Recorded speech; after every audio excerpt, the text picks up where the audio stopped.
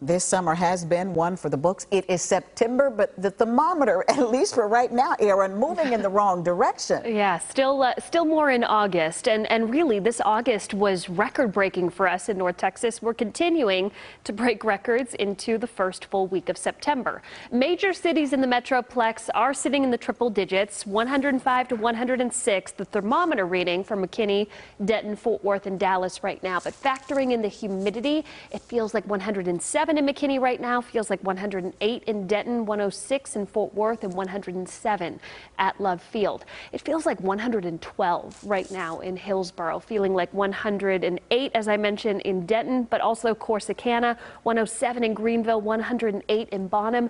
These are temperatures and heat index values that we expect in August. We hope to get a break from it once we get into September.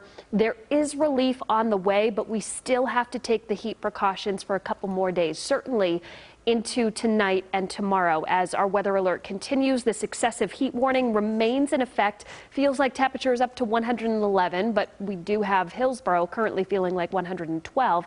This excessive heat warning has been extended into Friday evening, and then we actually add more counties to the west as we head into Friday as well. So this is something that we're going to have to contend with for the next couple of hours and into tomorrow. Feels like temperatures remaining at 110, 111 as we head into the 5 o'clock hour, the 6 o'clock hour. By 7 o'clock, hopefully feeling like 107 with still plenty of sunshine, though barely any breeze. And then we look to tomorrow.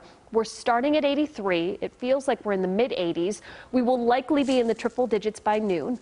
And then as we head into the afternoon, we're topping out around 106, 107 degrees. Feels like temperatures once again 110, 111 in places. And you notice some isolated rain and storm chances. So not only do we have to contend with record heat tomorrow, then we have to talk about the possibility of some stronger storms just in time for Friday Night Lights as well. By 7 o'clock, we've got upper 90s, still feeling like the low 100s, a 30% chance for rain. So keep this in mind. Not everyone is going to see rain and storms as we make our way into Friday night.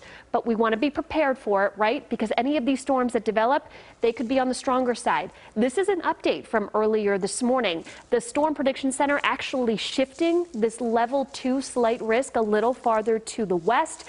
Now includes all of Dallas County, all of Collin County, most of Denton County, and about half of Tarrant County. So any storms that develop tomorrow, they could produce some gusty winds, some large hail, lightning as well. So we're going to keep an eye on that. That coverage is at 30%. And then next week, Robbie, we've got a 60% chance for rain on Tuesday with a high, get this, of 81.